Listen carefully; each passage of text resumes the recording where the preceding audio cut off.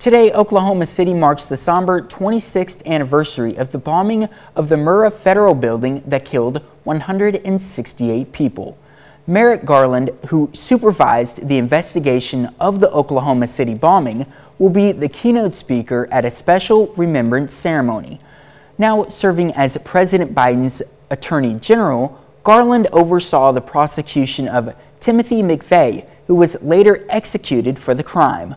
The memorial was built on the site where the federal building once stood.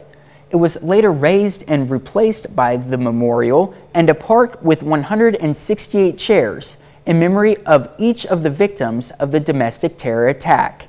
Because of the pandemic, the 2020 event is invitation only, and attendance is limited to family members, survivors, and first responders. But the entire ceremony will be made available online. Missouri